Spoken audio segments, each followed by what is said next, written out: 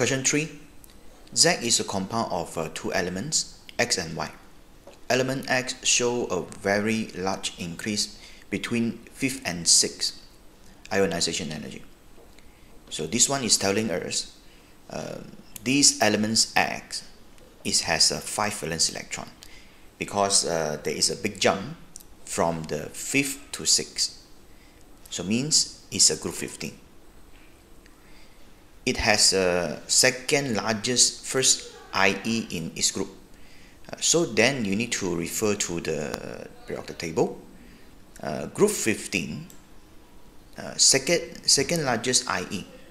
The first largest IE is the nitrogen, because we know that ionization energy when down the group is getting lesser, it decreases.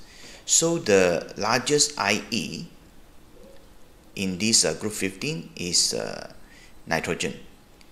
So therefore element X is not nitrogen, is phosphorus, because phosphorus is second largest first IE in this group. So next, element Y shows a large increase between 6 and 7 IE.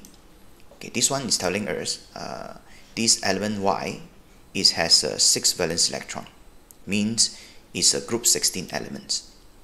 Okay, group 16 now it has the largest first IE in its group. So group 16 largest first IE means oxygen, because it's the first one, right, in the group in this periodic table.